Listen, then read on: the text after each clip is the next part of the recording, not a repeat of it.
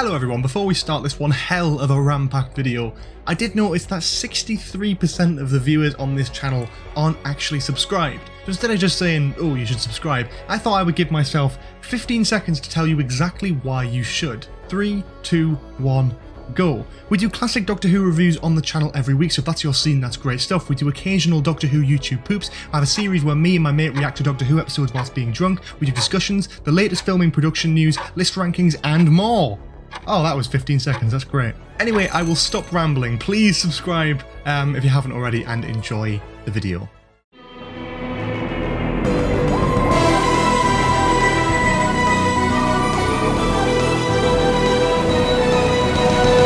Hello everybody and welcome to the complete history of the Doctor, a video which details a basic look into the long, extravagant life of the Time Lord known as the Doctor. From beginning as a foundling standing outside the boundary, all the way to the incarnation currently portrayed by Jodie Whittaker, and even beyond that. This video aims to sort of explore the life of the Doctor and explain all the bits maybe people don't understand and maybe don't work, to try and create a timeline which works canonically for everyone to enjoy. The main source for today's video will of course be the TV show. I'll take some elements from Big Finish and other extended material here and there, but I'm not going to use it as my main go-to, as if I try to list everything in continuity, I'd be here for years and have hundreds of contradictions. Anyway, without any further ado, let's begin. This era of the Doctor we're going to be calling the Foundling. The character will be called the Foundling and referred to as the Foundling, with different incarnation numbers being called the Foundling. This is just to make things a lot easier when we get to the Doctor we know as William Hartnell being called the First Doctor, because if then I call him like the 20th Doctor or something, people will get furious, myself included. So we're going to be referring to this era of the Doctor as the Foundling, with each incarnation having their own number. So this is the first Foundling. A Shebogan explorer from Gallifrey called Tecteun finds a planet with a gateway called the Boundary, which leads to presumably an alternate dimension or universe, or, you know, maybe just a different point in space. There was a child deposited at the bottom of the Boundary, alone, abandoned, in rags. Tecteun adopted the child, and they explored some of the universe together before eventually returning back to Gallifrey, where Tecteun would do tests on the child to try and work out their origin and how they worked. Sometime soon, the child, whilst playing with a friend on top of one of Gallifrey's large mountain ridges, fell from a great height, landing on the ground, dying tragically and horribly, but regenerating. For the first time ever in history, a regeneration, turning into their second incarnation. The second, third, fourth, fifth and sixth Foundling incarnations were all used as test subjects for Tecteun to understand the power of regeneration. We don't know what the character got up to in this sort of era, but we can only presume it was more of a test subject type thing. However, by the time we got to the seventh Foundling, Tecteun had actually discovered the power of regeneration and would use it on herself, which is where we move on to ancient Gallifrey. We're going to be talking about Gallifrey a little bit at this time because, you know, we need to connect it to other events that are going on in history, and I thought it would be quite important to talk about it. So Tecteun actually finds the secret power of regeneration and uses the sort of effect on herself, turning herself into a new incarnation, and there you go. The Shebogans became more powerful and knowledgeable, a grand citadel was built, and beings called Rassilon, Omega and the Other were responsible for the reproduction of time travel and regeneration. There's been such rumours since to suggest that Tecteun is actually the Other. It does line up and it does make sense, but you can make your own decisions based off that. That comes from a script extract from Doctor Who, not specifically the show itself. That may get confirmed next series, but we don't know. So currently we know there are 3 Founding Fathers, and we presume that Tecteun is actually the Other. Tecteun proposes that the Citadel members could only regenerate 12 times, allowing them to live an extended and long life, but not be immortal, not live forever, because that is just wrong. The ability should be passed down through descendants, and there we go. The Time Lords, as we know them, are born. The seventh Foundling. The child, now a bit older, signed up for the agency called the Division. The Division is ran by a certain type of Time Lord. The people in the Division serve Gallifrey and have permission to interfere with some events in history, but for the greater good. The child had excellent results and was quickly accepted onto the scheme. He joins the Division under a Gallifreyan called Gat. The 7+X Foundling. This is where things get a little bit complicated. The Foundling has at least one more regeneration following the 7th incarnation. However, since the Foundling can regenerate an infinite number of times and we don't explicitly see a regeneration on screen, it's impossible to tell how many incarnations came between the 7th Foundling and the incarnation portrayed by Joe Martin. who we're now going to refer to as the incarnation 7 plus X. Between incarnations 7 and 7 plus X, the child adopts the name the Doctor. However, we're not going to be calling these incarnations the Doctor yet, because again it does confuse things later. So yes, they called themselves the Doctor, but for me in this video they are still the Foundling incarnations. This incarnation of the Doctor decides that she no longer wants to serve and instead tries to escape with a close friend as an ally. The two land on the distant planet of Earth, and the Doctor uses the chameleon arc to wipe her mind and turn her into a human called Ruth. The ally who served Gallifrey takes the name of Lee and also blends in, hiding his biology but choosing not to lose his memory so he can protect Ruth, or the Doctor. The Time Lords and Gat spot that the Doctor had left her post and tried to hide, so they partner with the Judoon to try and track down the fugitive and bring them home. Lee gets found by the Judoon and is killed by Gat. However, the Doctor gets her memories back before having a confrontation with the Judoon, allowing Gat to die horribly and then leaving to see the universe. Gat is established to be a Gallifreyan and was once referred to as a Time Lord, so it could be either. This leads me to either believe that she either couldn't regenerate and was just a Gallifreyan, hence why she died so suddenly, or we can assume that this was the final incarnation of the Time Lord known as Gat. There are various incarnations of the Doctor, or the Foundling era of the Doctor, that we know of, that we've seen on screen before, but only in significant still images and we don't really know anything about. They could take place before Ruth, they could take place after Ruth, but we know they are played in order by Christopher Barry, Robert Banks-Stewart, Christopher Baker, Philip Hinchcliffe, Douglas Camfield, Graham Harper, Robert Holmes and George Galicio. These would later be referred to as the Morbius Doctors. The final Foundling. This is where things get a little bit more complicated. This incarnation of the Doctor could be, again, one after the 7 plus X that we know as Ruth, or it could be any number of generations along from that. We know that this version is the one to finally retire from the division. However, he is brought into a chamber by the Time Lords, specifically Tecteun or Omega or Rassilon, and as far as we are aware, the Doctor's mind is then wiped. He is reverted to a child and has the ability of unlimited regeneration snatched from him, being replaced by the standard 12 maximum in a cycle. Now, we don't know if that's 100%, but it makes sense to sort of classify that now as sort of headcanon so we can move on and everything else in the timeline makes sense from here on in. It's unclear what kind of device did this to the Doctor. However, I would assume that it's probably the chameleon arc. From the entire history of the show, we know the device known as the chameleon arc can turn someone into a child or keep someone the same age. We know it can rewrite their biology, and we know it can either keep or remove memories. All these different variants put together could be sort of a specific thing, different switches that enable different features of the chameleon arc, and I believe the chameleon arc here was used to revert the Doctor to a child in a new incarnation, totally remove the memory, but not rewrite the biology to a human, just keep Time Lord. Now let's talk about the first Doctor. I'm calling these incarnations the Doctor because that is the name they sort of go by. Although this character called himself the Doctor way earlier on when he was in the Ruth incarnation and beyond and through the Morbius incarnations, all that sort of thing, even though he called himself the Doctor back then, it's very easy to be able to separate it and go, when I'm saying they're the Doctor, I'm meaning they're the Doctor post-division era of the character. Meaning that when I say the first Doctor, I mean the first Doctor post the division era, post the mind wipe, post being turned back into a child to live life as a normal, regular Time Lord. Hopefully that makes sense and doesn't confuse too many people. Anyway, back to reality.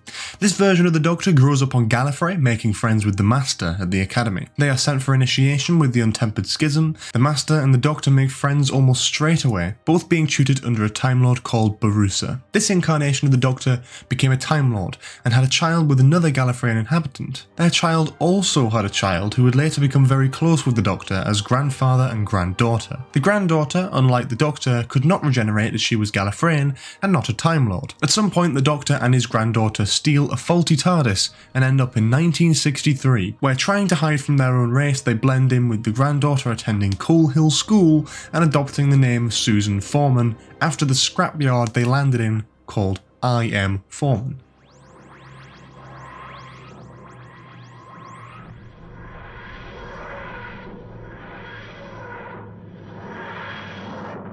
The TARDIS.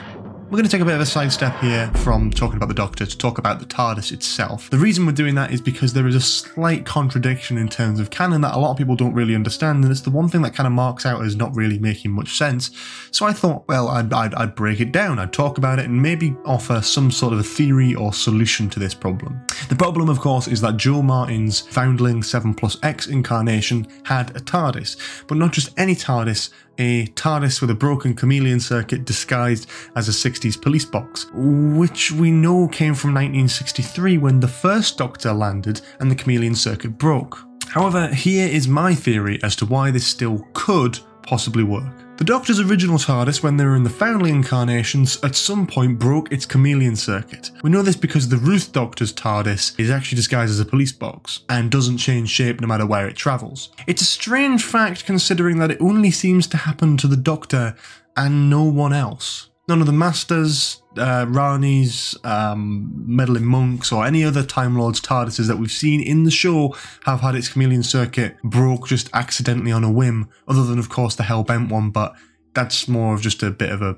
wink and nudge. Other than that, it's sort of a rarity for that to happen to a TARDIS. It's sort of a mistake that isn't too common. So I'd actually go as far to say that Ruth's TARDIS and Hartnell's TARDIS are the same TARDIS. After the Doctor retired from the division in the final Foundling incarnation, let's say their TARDIS was taken from them. Why would they need a TARDIS if they're being turned back into a child? It was a broken TARDIS with a broken chameleon circuit, so it was sent to the repair shop where it had the TARDIS sort of 60s blue box model totally wiped and replaced with a standard cylindrical thing, ready to be fixed, but it was still broken, hence why it was in the repair shop. We know the first Doctor does actually steal his TARDIS from the repair shop, so this does actually work. Let's say he's somewhat willed into stealing the same TARDIS, which still hadn't had its chameleon circuit fixed. Then I would suggest that the TARDIS, which we know is sentient and has its own thoughts even if it can't talk, it's a living sort of creature, we know how it works. And I would like to suggest that TARDIS actually enjoyed looking like the blue 60s police box. So I'd say that it purposefully took the Doctor back to 1963 so it can get stuck as a police box again. After all, the first Doctor does actually say the following in An Unearthly Child. I tolerate this century, but I don't enjoy it. Which I suppose doesn't really mean anything, but it could be interpreted that it wasn't actually his choice to travel back to 1963. It's just a theory, but it holds if you want to try and make sense of things, which I personally do, so in my terms of headcanon, that's the way I look at it. Maybe this TARDIS just loves the blue box aesthetic as much as the rest of us do. It could also be an excuse as well for how the TARDIS does change its exterior into different police boxes. It's never changing to something else, it's always just the police box, and that could very easily lean into it. The TARDIS is sentient, the TARDIS is fully aware of what it's doing, and maybe it just enjoyed the aesthetic. Anyway, back to the Doctor.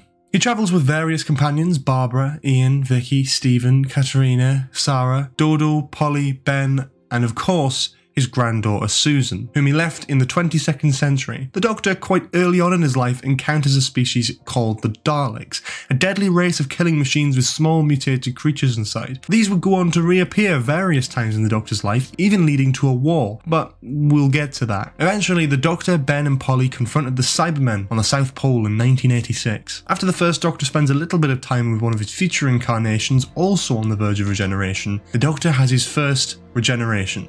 Post the division era of the character, of course, and we say goodbye to William Hartnell as the Doctor. The second incarnation post-division era was played by Patrick Troughton. He has various companions: Ben, Polly, Jamie, Victoria and Zoe. This incarnation also encounters the Daleks, the Cybermen, the Ice Warriors and more various times across his era, along with the Great Intelligence. Eventually, the Doctor and friends encounter a member of the Doctor's race, a Time Lord who is posing as a war chief. The war chief is helping an alien race pick out soldiers from different points in time, making them fight and keeping the best of the best to be used in their own conflicts. The Doctor, in need of some help to send the soldiers back to their own time zones, summons the Time Lords for the first time since he fled the planet, stealing a TARDIS in his first post-division incarnation. The Time Lords appear, forcing the Doctor's companions to have their minds wiped and sent back to their own time zones. The Doctor is forced into regeneration and is exiled on Earth by the Time Lords. The third post-division Doctor was played by Jon Pertwee. This incarnation of the Doctor teamed with Unit and the Brigadier for many adventures, even encountering the Master for the first time since the Doctor departed from Gallifrey. Not including Big Finish of course. The Master in his final incarnation, or one of his final incarnations depending on how you look at it, was played by Roger Delgado. The Third Doctor had been exiled to Earth until he encountered one of Gallifrey's founding fathers, Omega. Omega had been shot into an antimatter dimension that was entirely controlled by him. He wanted the Doctor to replace him in the antimatter dimension so he could get back to Gallifrey in the main universe. However, this didn't really work because Omega had actually lost his physical form because he'd been there so long. With the help of his first and second incarnations post-division, the Doctors managed to defeat Omega and return to their own universe and time zones. As a reward for this mission, the Time Lords grant the Doctor the ability to time travel in the TARDIS again. This incarnation's companions include Liz Shaw, Jo Grant, and Sarah Jane Smith. The end of this incarnation's life is marked by a journey to Metabolus 3, where the Third Doctor gives over a crystal to the Great One, a giant spider who had humans trapped in her caves as well as Earth. The crystal reacts, killing the Great One, but as the Doctor tries to escape, he gets dealt a lethal dose of radiation from the cave. However, he does manage to get back to the TARDIS just in time, where he regenerates on the floor of Unit HQ. The Fourth Doctor. The fourth incarnation post-division was played by Tom Baker. This incarnation would travel with various companions: Sarah Jane, Harry, Leela, K9, Romana 1 and 2, Adric, Tegan, and Nyssa. This incarnation of the Doctor was given a task from the Time Lords, who had sent him to early Skaro to stop the creation of the Daleks, as the Time Lords had foreseen that the Daleks would wipe out all other life in the universe. This allows the Doctor to meet the creator of the Daleks, Davros, an evil scientist who goes on to create the Daleks, and control them throughout the Doctor's life until he dies in the Time War, but we'll get to that. Davros was deformed due to a Thal attack on his laboratory when he was younger, making him lose his left arm, taste buds, and lower half of his body, as well as leaving his eyes severely damaged that even using them would be immensely painful. This left him bound to a life support system which would eventually become the template for the skirt of the Dalek bodies. This Doctor also encountered the Master on Gallifrey in a decayed state, as he had reached the maximum capacity of regenerations that the Time Lords allowed, so had regenerated as such into a skeletal-like figure. This incarnation of the Master would escape and meet with the Doctor again on Traken, taking the body of Tremus. This new body will be portrayed by Anthony Ainley, who would escape to torment the Doctor again on Earth, Logopolis, and eventually the Pharos Project, where this incarnation of the Doctor would fall to the ground, joining with a being called the Watcher, an all-white creature said to be a version of the Doctor that he sees when he's approaching his incarnation's final days, and there and then he regenerates into his next incarnation. The Fifth Doctor. The fifth incarnation of the Doctor post-division was portrayed by Peter Davison. This Doctor travelled with Adric, Nyssa, Tegan, Turlo, Chameleon, and Perry. This incarnation of the Doctor was involved with the Games of Rassilon, by which the first 5 incarnations post-division, along with some companions, were picked out by the Time Lords and dropped onto Gallifrey in the Death Zone. This encounter results in Barusa, the Master and Doctor's former tutor, who is now Lord President, seeking immortality from the Tomb of Rassilon and finding himself being sealed permanently in stone for the rest of time. The High Council then makes the Doctor the Lord President of Gallifrey, which ends up of course in him fleeing in the TARDIS. This incarnation of the Doctor ended up on Androzani Minor, where he and his companion were dealt a lethal dose of Spectros. The Doctor used the milk of a queen bat to save Perry's life, but he did not recover enough to save himself, dying and regenerating on the floor of the TARDIS. The Master tried to intervene, encouraging this incarnation to cancel his regeneration and die. However, the Doctor powered through, regenerating into his 6th incarnation. The 6th incarnation of the Doctor was played by Colin Baker. He travelled with companions Perry, Mel, Frobisher, and many other companions depending on what you as an audience seek out as canon or not. He travelled on various adventures, meeting another Time Lord, or Time Lady, called the Rani. She was another Time Lord the Doctor knew as a child, but not as closely as the Master. She is somewhat of a renegade with her own TARDIS and would torment the Doctor through the coming years of his life. The Doctor eventually ended up back on Gallifrey, where he was put on trial. Soon after this ordeal, the 6th incarnation regenerated. However, the reasoning behind said regeneration is still unknown. Some believe he fell off his exercise bicycle, smacking his head off the console and dying. Some sources suggest that this version of the Doctor was hit by radiation beams from Lacertia that happened to be fatal towards Time Lords. Either way, the TARDIS landed on Lacertia and the 6th Doctor regenerated into the next incarnation. The 7th incarnation of the Doctor was played by Sylvester McCoy. He travelled with various companions including Mel and Ace. The Doctor encountered the Rani again for one of the last times before parting ways as the Doctor explores his new incarnation. After various adventures, the Doctor ends up encountering the end of the Dalek Civil War, causing it somewhat by disposing of the Imperials after letting them wipe out the Renegade Squadron in 1963 Earth. Yet another one of his final meetings with the Master took place in an encounter with the Cheetah World and its people, leaving the Master trapped on an exploding planet. However, the Master obviously would eventually escape, getting caught trying to destroy the Daleks, where he would be placed on trial and end up as an entity on the Doctor's TARDIS. Before this though, the Doctor had a final encounter with the Rani on the streets of Albert Square, mixing between the different incarnations of himself, eventually saving the day and himself with the help of K9. After many years of travelling, some of which by himself, the case of ashes which contained the Master's consciousness broke, letting the consciousness of the Master out to interfere with the TARDIS on its way to Gallifrey. This forces the Doctor to stop in an emergency landing in San Francisco in 1999, where he leaves the TARDIS amidst a gang fight where he is shot dead. He later regenerates in a morgue elsewhere in the city.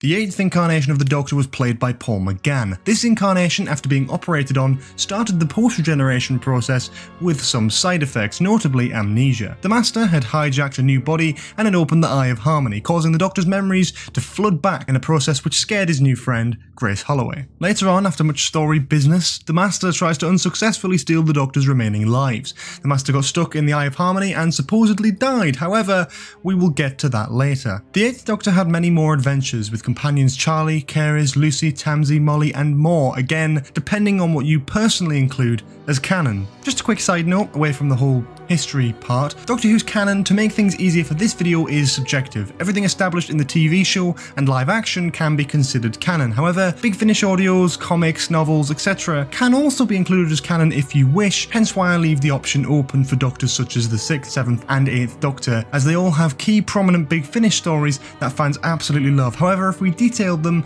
we would be here all day and there would be a few contradictions, and I wanted to try and make this long 40-minute video as easy to watch as possible. This incarnation died as the Time War raged on, refusing to save himself by stepping into his TARDIS as he tried to save a pilot from a crashing ship towards Khan. He used his final remaining minutes to choose his next incarnation via potions created by the Sisterhood of Khan to turn him into a warrior who could fight in the Time War, someone who was no longer the Doctor. He regenerated. The next incarnation of the Doctor never called himself the Doctor. In fact, he never really gave himself a name. However, he went by various names: the Warrior, the Doctor of War, the Renegade, but mainly the War Doctor. This incarnation was played by the late great John Hurt. Most of the War Doctor stories happened off screen. If you include Big Finish, then you'll open yourself up to a full character arc for this Doctor, seeing him throughout the Time War, meeting many people along the way. During the Time War, the Master was resurrected and played through 2 separate incarnations before we see him again on screen. One predominantly played by Alex McQueen as the bald incarnation, and the other appearing in the comics as a small child, before regenerating into the War incarnation of the Master, portrayed by Derek Jacobi. This incarnation will be talked about in greater detail at a later date. During this time, Davros' ship also apparently flew into the jaws of the Nightmare Child. The Doctor tried to save him, but was unsuccessful. However, someone was. But we'll get back to that. Eventually, the Doctor would end up uncovering a plan from Rassilon, an ancient Time Lord who we previously mentioned, who was resurrected to try and win the Time War. The plan was to rip apart time itself and ascend into creatures of consciousness alone. The War Doctor then took it upon himself to end the war, proclaiming "No more," stealing the moment and heading towards the barn. The barn was a place where the Doctor slept as a child when he wanted time away from the other boys, usually to cry. It clearly was a meaningful place to head, as well as being as far away from the TARDIS as possible in the dry lands of Gallifrey. He had an encounter with 2 future incarnations of himself, which would lead him to not activating the moment and instead saving Gallifrey in a pocket universe, allowing the Daleks to fire at each other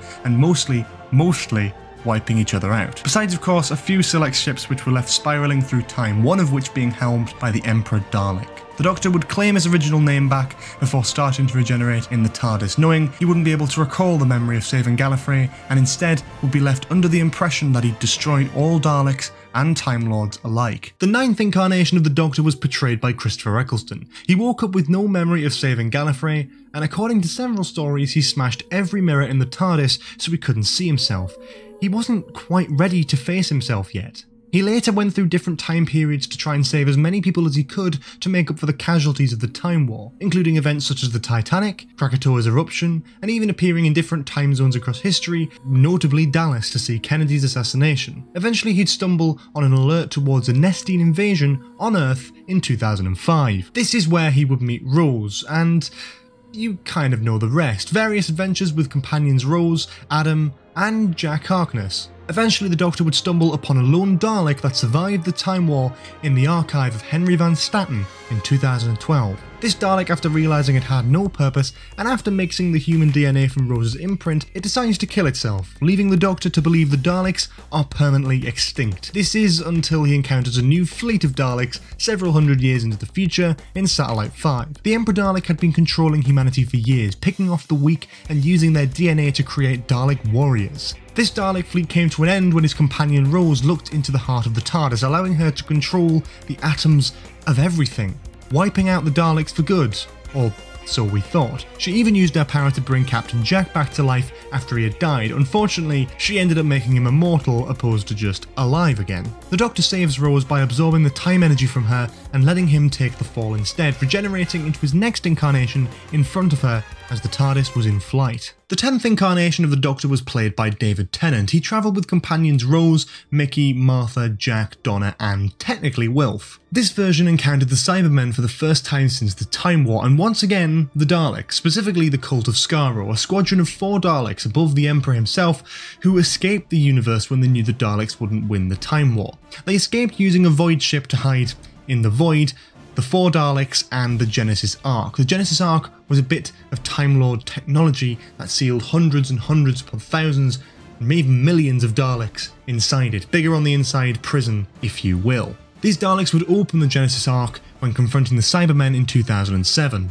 However, most of these would be sucked into the void by the Doctor and Rose. The 4 Cult of Skaro members, however, would emergency temporal shift back to New York in 1930. Rose was lost to a parallel universe at this point, saying a final goodbye to the Doctor at Bad Wolf Bay, or so she thought. The Doctor then joins hands with Martha, a new companion who saved his life when they first met, and someone the Doctor owed a debt to. They went on various adventures, meeting the Weeping Angels, the Family of Blood, and the Daleks yet again, 3 of which died in New York due to complications.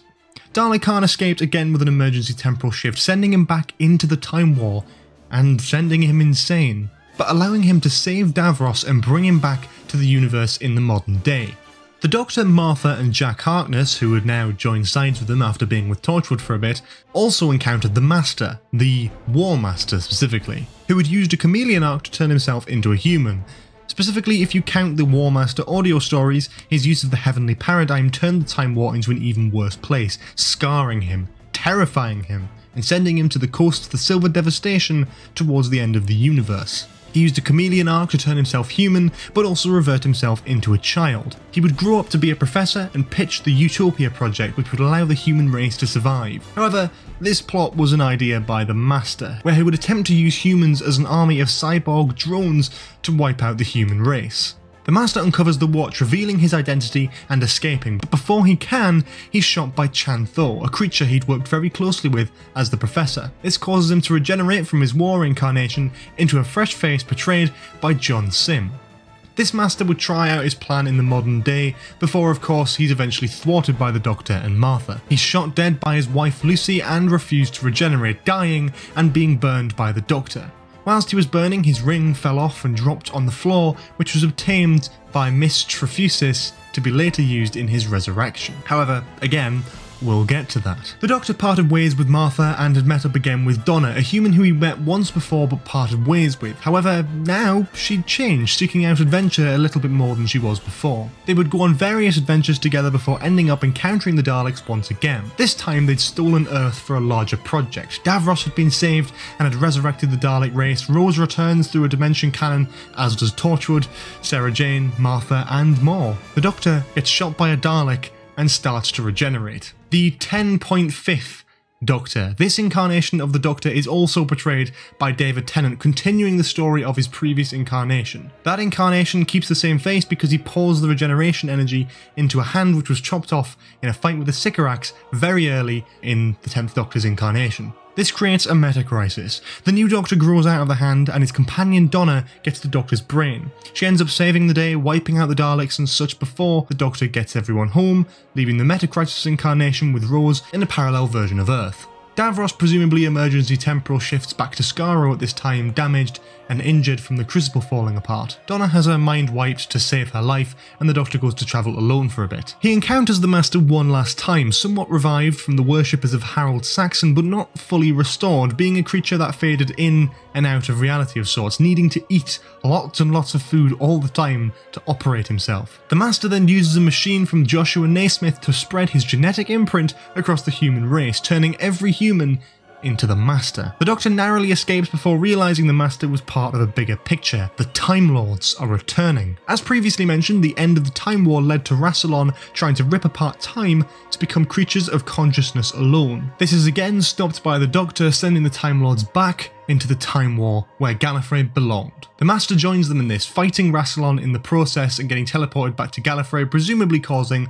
Rassilon to regenerate. The Doctor gets poisoned with radiation after saving Wilf from certain death, and this causes him to regenerate. But due to him holding off his regeneration for a long period of time, by the time he does start regenerating, the power is so intense that it destroys his current interior of the TARDIS, and leaves him crashing towards Earth. The Other Doctors, Part 1. The Meta-Crisis Doctor is previously described as a human incarnation of the Doctor who only has one life.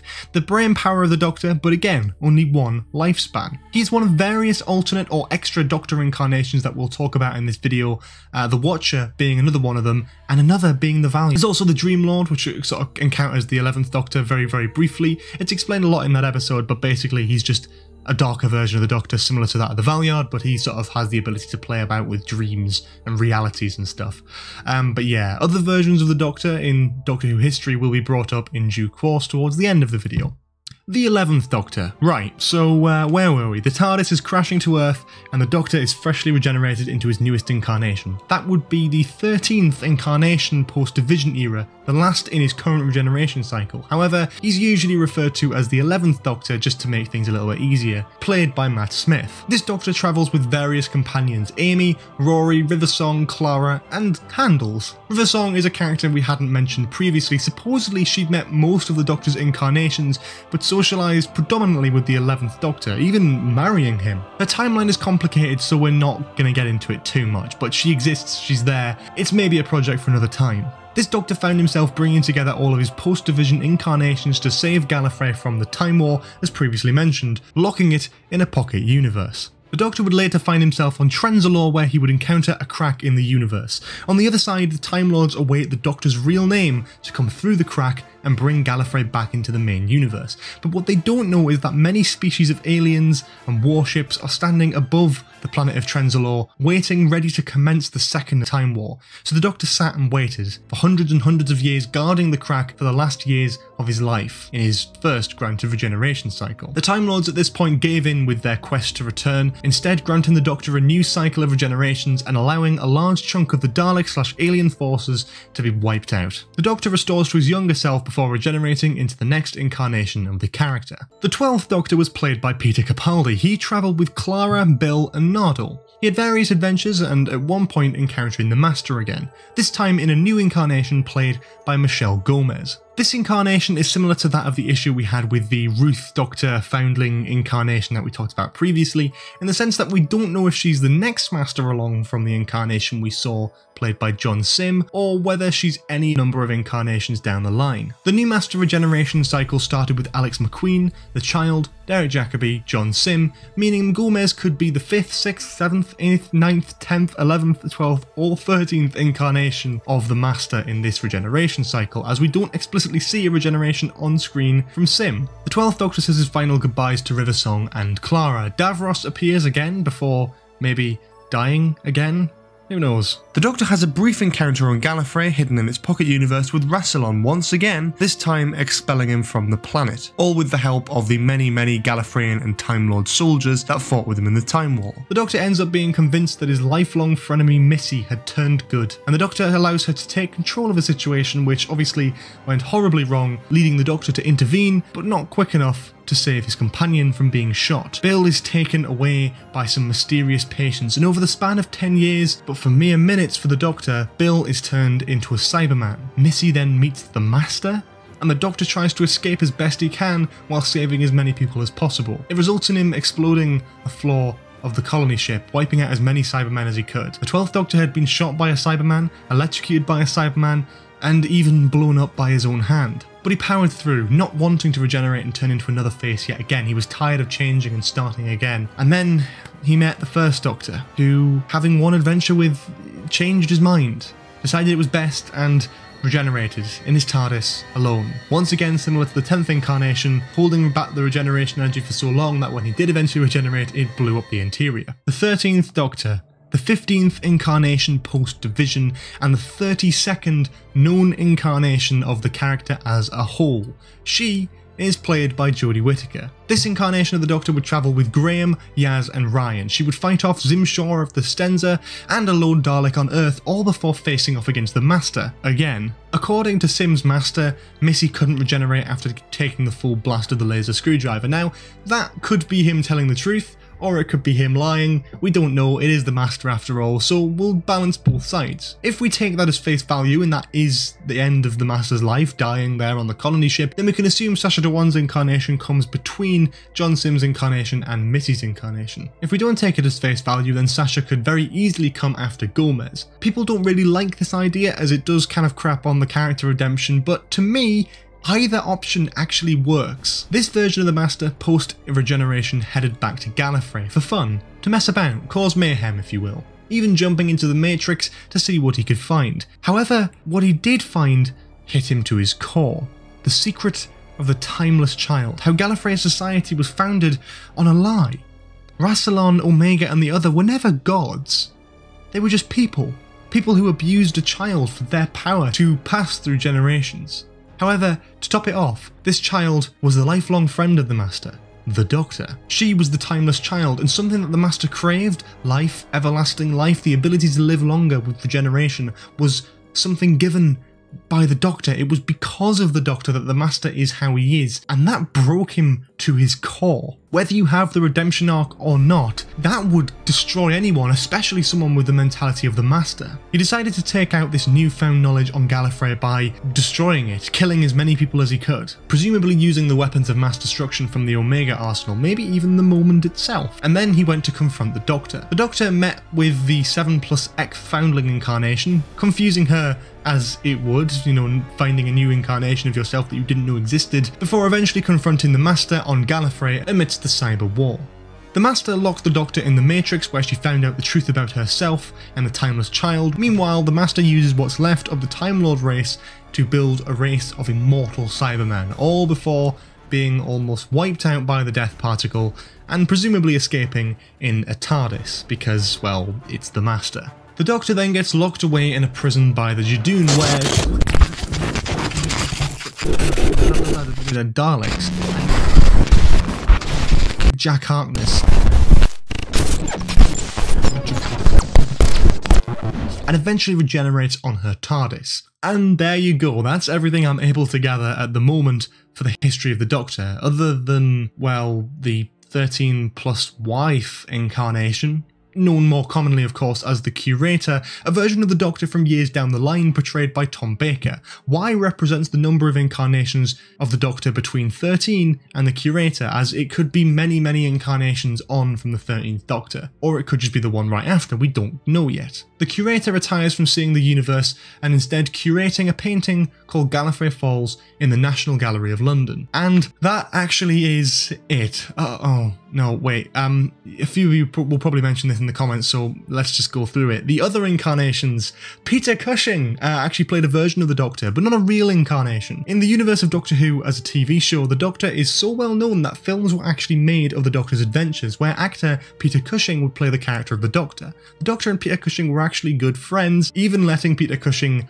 lend one of the Doctor's waistcoats for the second movie. So yes, the films exist, but no, Peter Cushing did not play a version of our Doctor. He played a version of Doctor in a film inside the universe of Doctor Who. Oh, and I presume you'll probably want to hear about the fatal death thing as well. So, the incarnations portrayed by Rowan Atkinson, Richard E. Grant, Jim Broadbent, Hugh Grant and Joanna Lumley, despite being made for the comic relief special Curse of Fatal Death, some people believe that the canonisation of the pre-Hartnell Doctors allows these to be canon also. However, since this includes the Master, I would say it would have to be post-Hartnell, meaning it would, if canon, have to take place after Jodie Whittaker's Doctor and before, presumably, the Curator. And yes, the same goes for the Schalke Doctor. Richard E. Grant has 2 incarnations of the Doctor if you count all of this as canon, which would seem mental, but Tom Baker has also played 2 incarnations, as has David Tennant, as well as a Meta-Crisis incarnation, so it's not too abnormal. And obviously canon is subjective, make what you will of all of the Doctors here.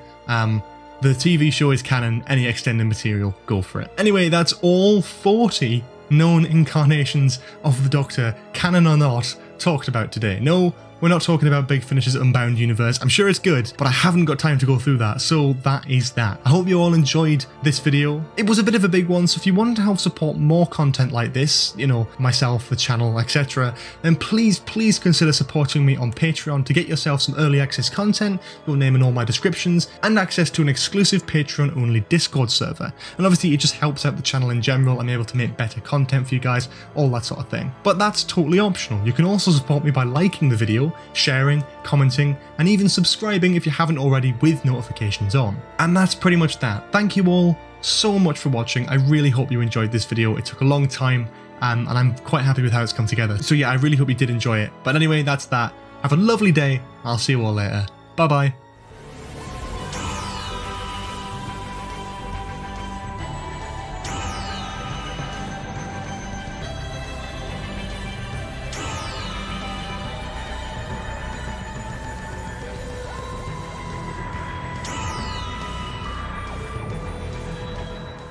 Shit, I forgot to cover the absorbal off.